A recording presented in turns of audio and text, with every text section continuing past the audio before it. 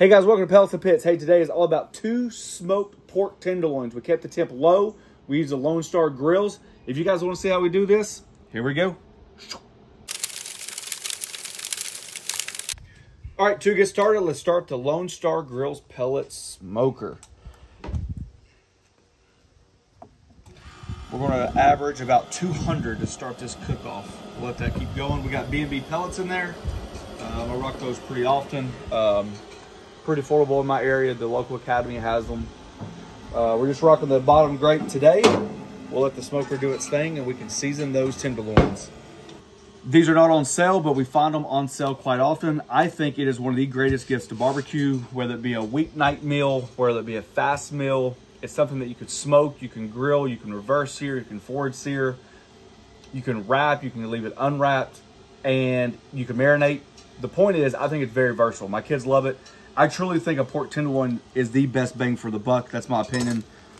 You can argue with me all you want to, but it just seems like everybody in the family always just snacks and picks and just, nobody just goes against it. You know, it's not like, hey, we don't like it, you know? If you could find something that everybody eats in the family, that's pretty good. I agree.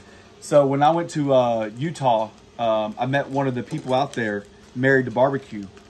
And one of her, I obviously subscribed to her channel, and one of her things came up the other day that was a pork loin, like baby back ribs, and it was juicy as can be. I mean, she did a really good job. So what I'm going to do is kind of mirror that idea. So one of these is going to be traditional barbecue, and the other one is going to be butter, brown sugar, a little bit of honey. We're going to wrap it in aluminum foil and let it rest, and then open it up and let it tack up. So we're going to treat one of these like a rack of ribs, the other one just like straight barbecue. I'm gonna do a little trimming on one of them. The other one's gonna be done the same exact way. You see your silver skin running down. So just take a knife, kind of work underneath that skin. If you have trouble digging into your meat, just imagine your knife coming up on the meat, not down in the meat. So once you get underneath the meat, keep your knife up.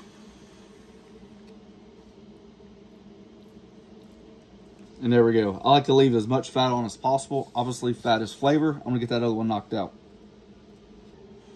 Like I mentioned earlier in the video, they're so versatile. They can take on so many flavors. I'm not even going to use a barbecue seasoning. I'm just going to go with my all-purpose and just let it go with the way it is. I just love the flavor.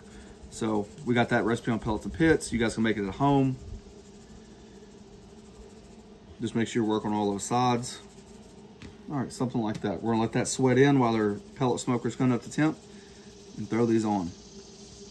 All right, we're just going to probe them here with some thermometers. These thermometers came with the unit.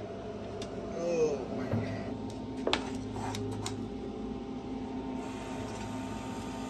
When I'm doing a low and slow like this, I like to kind of put the meat together instead of stretching it out, because it's a thin cut of meat. It's going to cook pretty fast.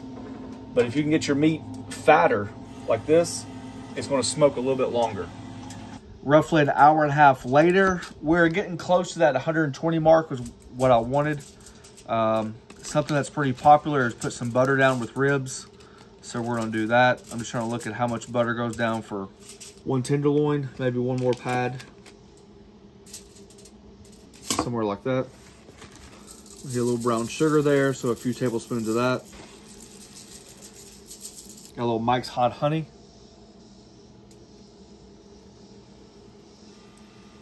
A few tablespoons of that. You can see that pattern right there.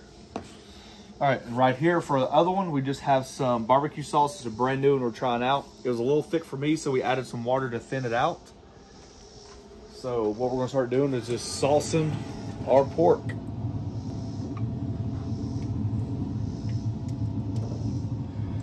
That gives us about 20 to 25 degrees to play with, maybe even 30.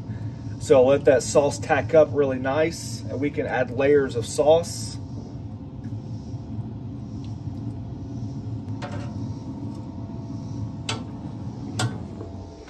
Ooh, look at that pretty grill mark.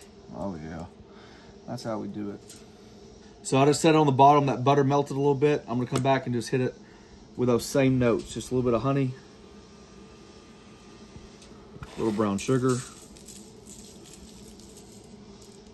and maybe just 1 to 2 pads of butter. All right, we're just gonna tightly wrap this up in foil.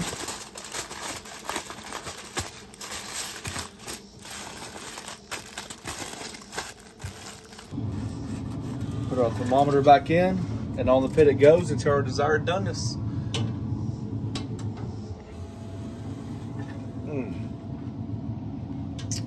All right, so the one in foil is coming up to temp. We only have about 10 more degrees to go. So what I'm gonna do is take the thermometer out.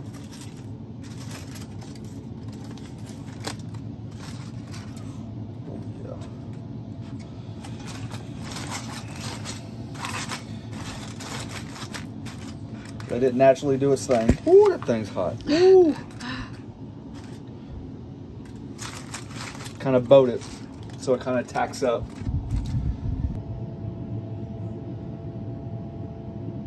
So this is almost done. We got a little bit more time on that. I just sauced it again for the second time.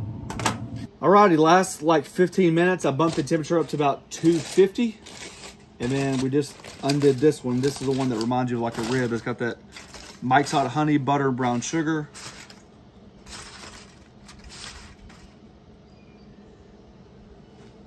Don't think for 1 second that's not going to be a sauce for us. There we go. All right, let's slice into these bad boys. So this is the barbecue one. And I'm really anxious about this one. It just sounded good to me, so I'm gonna cut a little bit on the bias. Keep it at 200 really allowed a lot of time on the smoker. Actually, more time than what I figured. On the barbecue one, since it was a bigger cut of pork tenderloin, I bumped the temp up about 50 degrees for the last 15 minutes just to help that barbecue sauce set. Now that's a nice pork ring right there. That's a smoke ring. It's hard to tell because of the light. Yeah, that's a nice ring right there. Look at that juice. Oh, he just dumped it in the juice. No, no, no, no, no. Look at that. Mm. Jeez. Mm. Mm-hmm. I always know how good it is by what your face looks like immediately when you take a bite. And that one's good, I can tell. Let's see. Boy, it's like tender as can be. Yeah. They call it a tenderloin. Mm. Mm. This is actually my first time ever smoking it the whole way. Mm-hmm. Typically, I smoke it and then sear it off.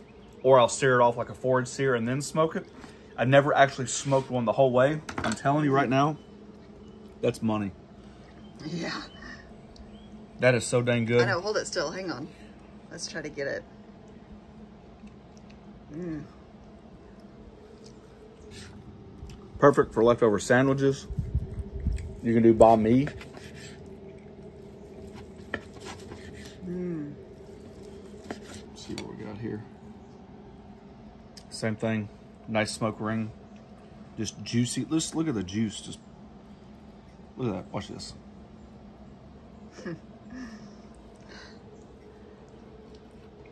Tastes like that barbecue sauce. I mean, honestly, I prefer the naked. Mm. Yeah.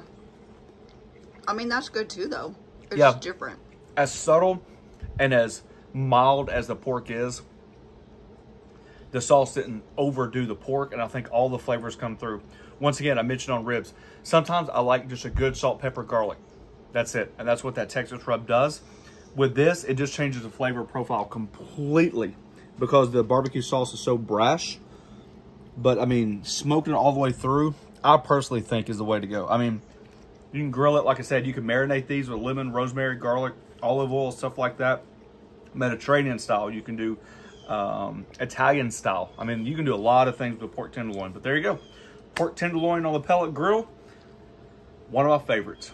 Thanks for watching. Don't forget to press that subscribe button, pound the notification button, share with your friends. Peace. That's money.